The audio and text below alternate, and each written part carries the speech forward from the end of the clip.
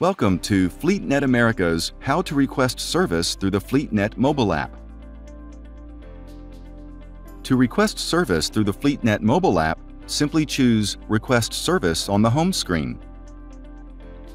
You will then enter the company name, select Type of Unit, and enter unit number or scan the VIN. Next, enter the license plate number, year, make, and model of the vehicle.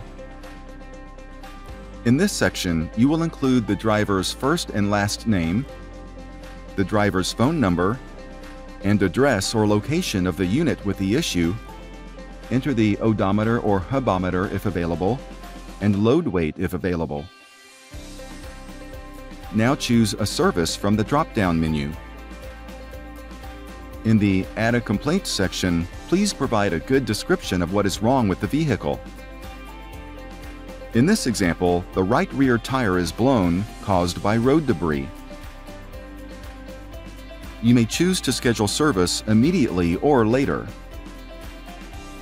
Once you select Submit, the event is entered into FleetNet system and your event number is created. You will be able to track the event's progress through the app using any two of the following. In the Check Status of Event box, enter two of these three pieces of information: event number, reference number, unit number, or phone number, and select Submit.